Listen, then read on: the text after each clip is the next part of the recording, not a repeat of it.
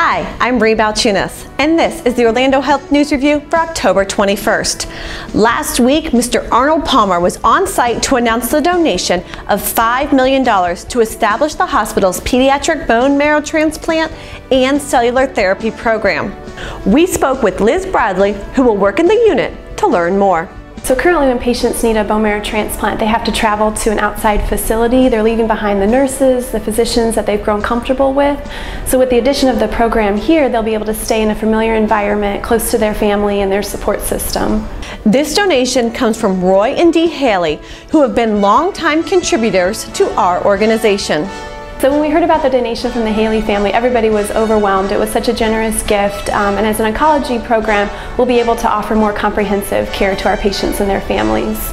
Construction is expected to begin in 2016 and will be located on the 4th floor of Arnold Palmer Hospital. Next, Orlando Health's Katie Henderson received the 2015 Rising Star Award from the Asian American Chamber of Commerce. This award is presented annually to those who positively impact the Central Florida community.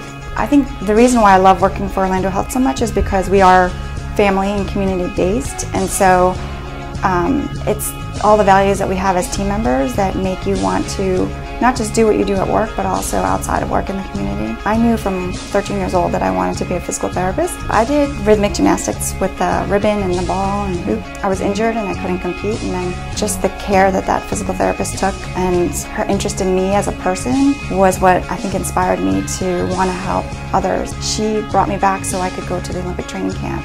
And you see on a daily basis how you're affecting people's lives, and they're going back to work and going back to sports and doing things that they love to do, and that's tremendous. I mean, that's the biggest gift that you can get, I think, as a therapist.